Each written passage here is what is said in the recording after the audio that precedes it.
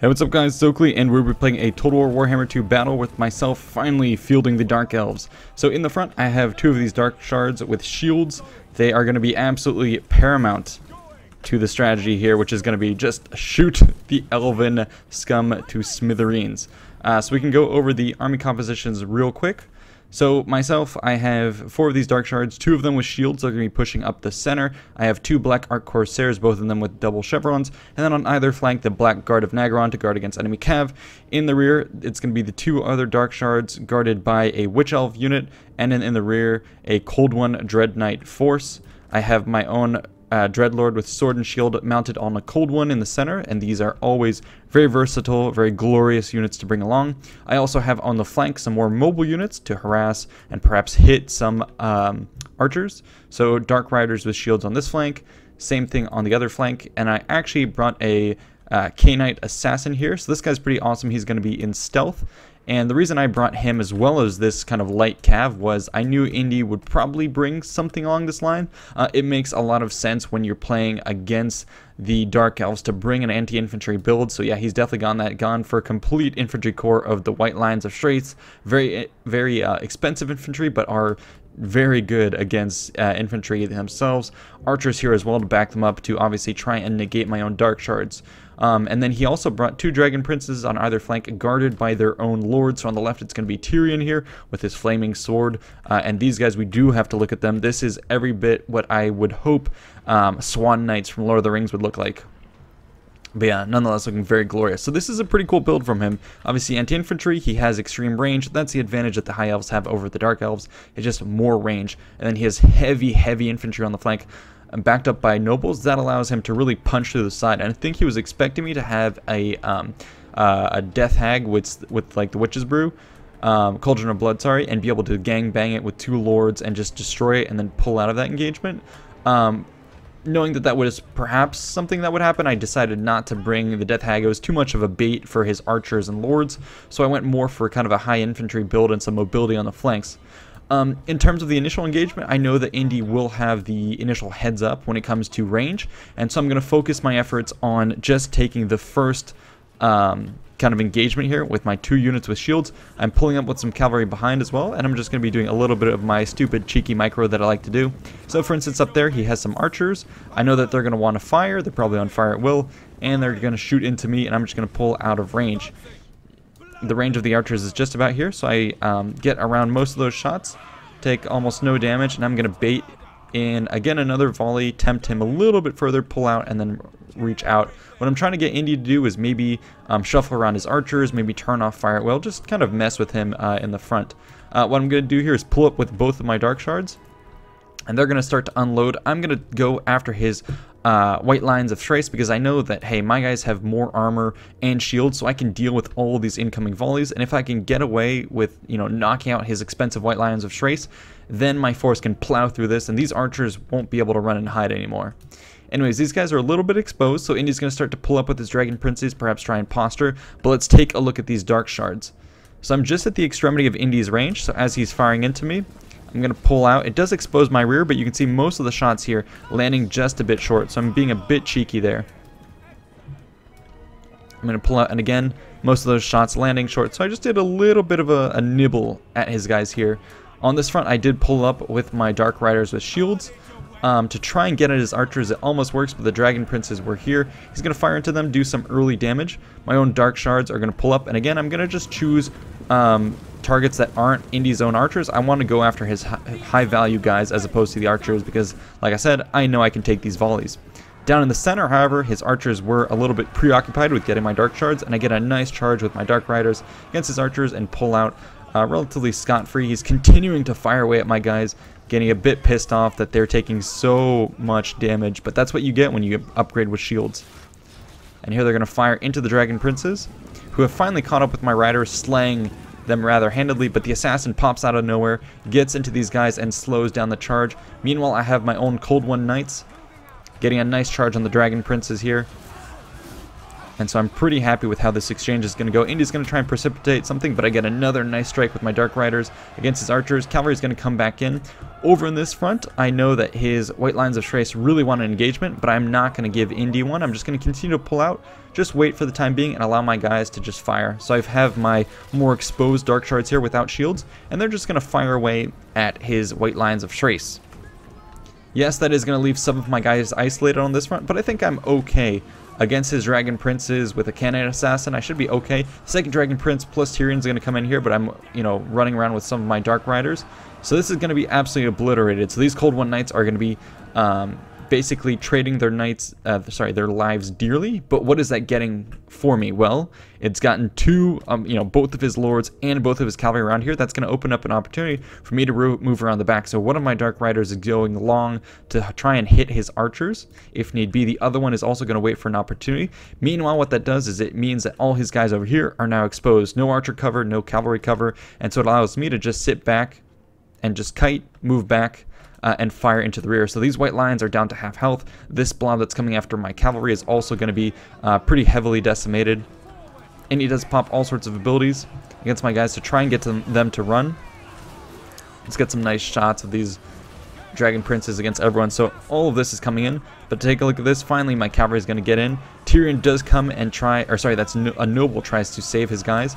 But nonetheless, I'm going to charge right through his archers, hit a couple of them. My guys are no doubt going to rout, but they've gotten a fair amount of kills and a lot of disruption. I'm going to come in and hit that same unit from the rear. Again, it's unprotected. With another unit here of relatively light cavalry. And so I'm going to continue to run them down. Meanwhile, this cluster here has finally seen off my forces, but in the time being, they've taken a lot of hits. And my assassin here was forced to rout, but he's still at pretty good health, so it looks like everyone is going to pull out of this engagement, knowing that there's way too much incoming armor-piercing fire.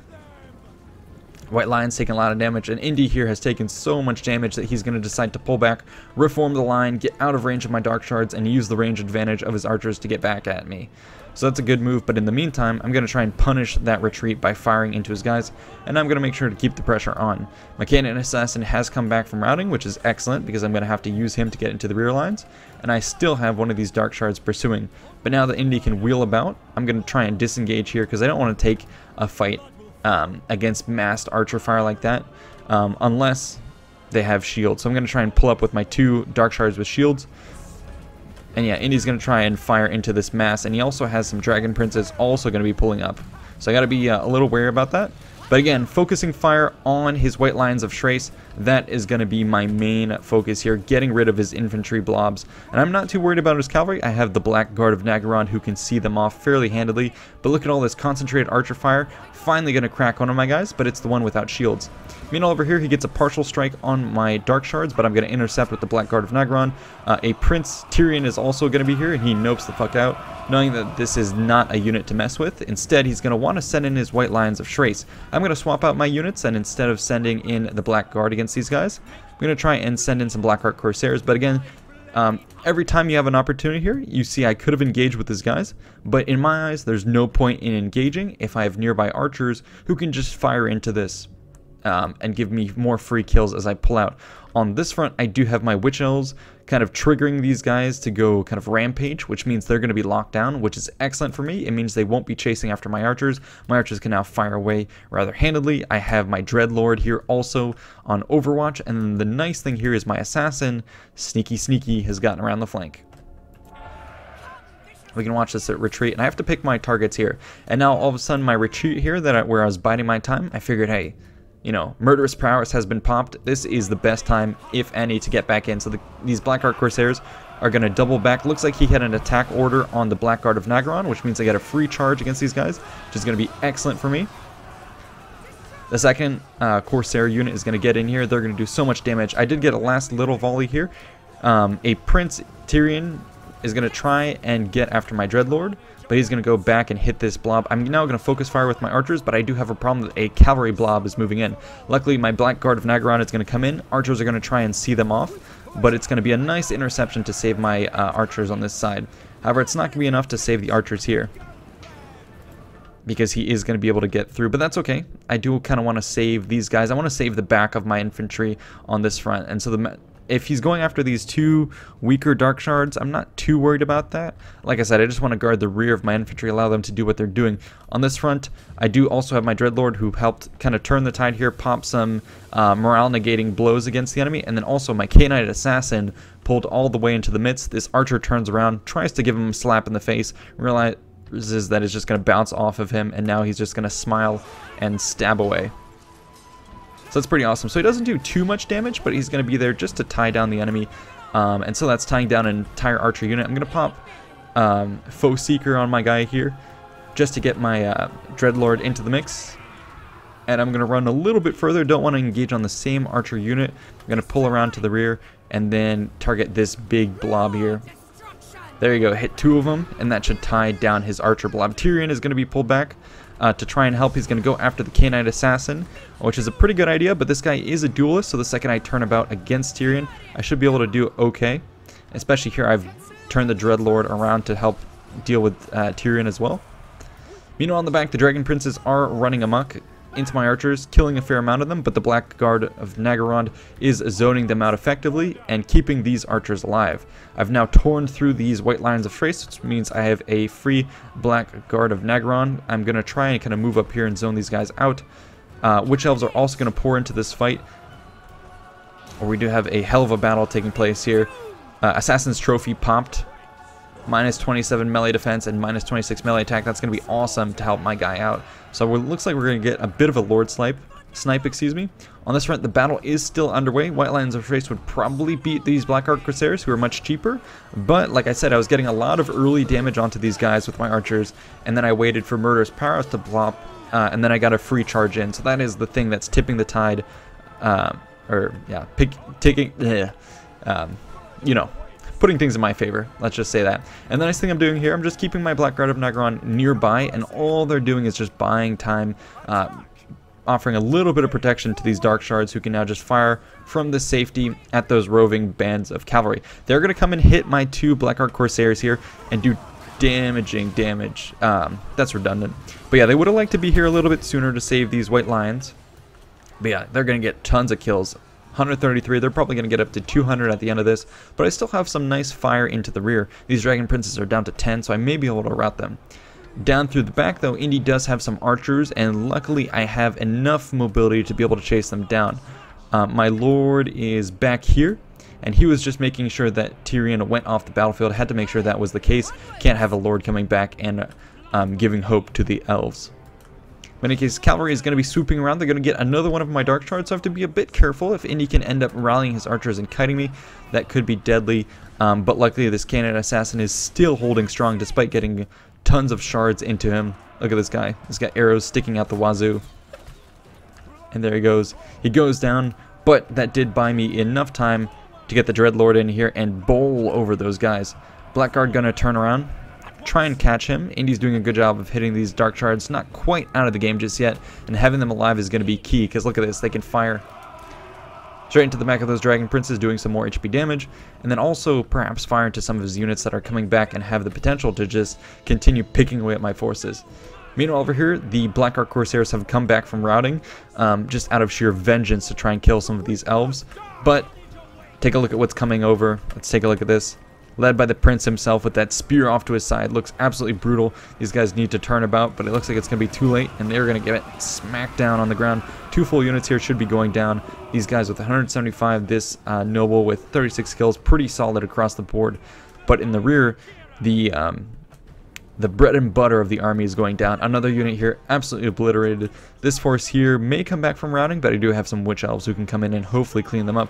And having this last, like I said, Soul Archer unit is excellent. It means that I can come in here, just guard them with my 2 Black Guard of Naggarond, and then slowly start to move in on his cav while protected and fire away at them. So at this point, I think things are going in my favor. The only thing that could perhaps go wrong would be if this Dreadlord gets isolated. So I do have to keep an eye on this cavalry. They could, you know, mass gank him, but I'm pretty happy, and I got these guys on the edge of the map. They're going to be running off, so having this Dreadlord here was really awesome, and I was able to keep him at really high health. Usually that's something I don't have enough of a restraint to do in the battle. Usually in most battles you see me waste my lords. I really need to get better at that, because you can see late game just how important it is to have this little lord here. Just one unit, but it's doing so much damage and such utility keeping down these archers. If these guys were free, if this were an endgame battle with all his archers and cav against this blob, he would have focus fired my dark shards and then focus fired the weaker one and then done a mass charge on the last guy, and he may have actually won this battle. But like I said, a couple extra units in here is going to make the difference. Let's see how many kills these guys are up to. Dragon Prince is 223. That is crazy good. So definitely living up to their reputation, and they have seized the high ground. If anything, this is a morale victory. This is where Dark Elves used to stand before, and so now they have the high ground. And, you know, as you should say in such situations, it's over, Anakin! There you go. Like I was talking about, those archers, if they had free reign against Blackguard of Nagron here with these halberds, don't really have that good missile defense. And so, yeah, they would take their toll eventually. But luckily these guys are just about wavering, but they're going to stick in it to get a couple more volleys into the enemy. Let's go ahead and watch this as they start to land against these archers. And I don't believe these guys you have, yeah, that's right. There's two different archer versions that you can get. One that's more upgraded. It has like padded armor or something. Not too much, but it might help you hold up a little bit better. But it is getting absolutely butchered by my guys. There's a second archer force that's coming in, a bunch of them, and Indy really wants to get rid of these dark shards. They've been doing a number on him, and so finally he does see them off. But not before their damage has been done.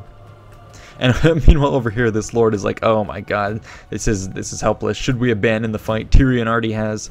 But I think he's just summoning the courage. These guys are going to write notes on perhaps their shields or something, their wills, their last messages to their loved ones, because they know that they're not getting out of this fight alive. But that's okay. They're going to get out of it at least with their glory intact and their honor intact. So here they come, trying to circle around one of my isolated Blackguard of Nagron. That's one of the things Indy could try and do. I've actually ended up getting separated, so he's going to have to go after them piecemeal. This guy is pretty low on health, so if Indy can get a nice little sandwich on me, that should be pretty good. What I'm going to do is, I know he's lining up for a double strike. I'm going to take the noble hit in the back, and I'm going to face this way, try and brace against his dragon princes. So here they come. I should get that bracing bonus, and I believe I did. And so now in this concentrated melee, these dragon princes are going to go down. They're beasts of models, but Blackguard are also pretty powerful. And here come my guys coming back around, especially with the Dreadlord here with high health. He can easily take on this noble. Let's get some nice action shots at this point. I do have to say the High Elf versus Dark Elf matchup is a very, very fun one. Thematically, of course, visually, it looks just stunning.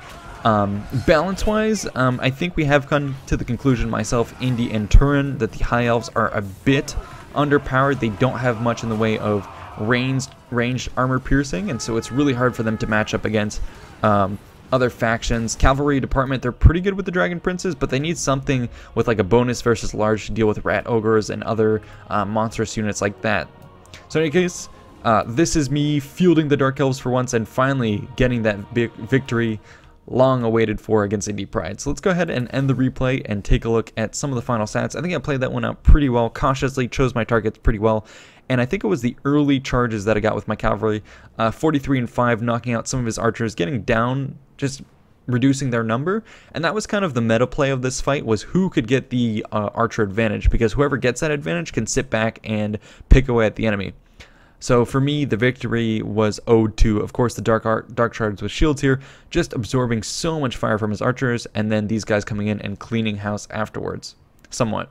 Then after that, as you saw, it kind of played out with a couple other units here. My infantry waiting until the optimum moment to countercharge these White Lions of Thrace, and then finally the Canidus action, actually with 40 kills, really good. Yes, it was against archer units, but he was actually against some of the Dragon Princes early on in that fight, so he did some good work. These Dragon Princes, however, my god, 238, or 236, sorry, very impressive stuff.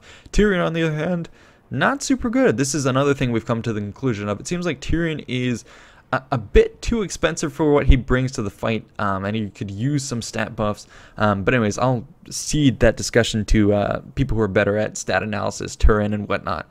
But that's it for this battle. Hope you guys enjoyed. Stay tuned for more, and see you in the next one. Peace out.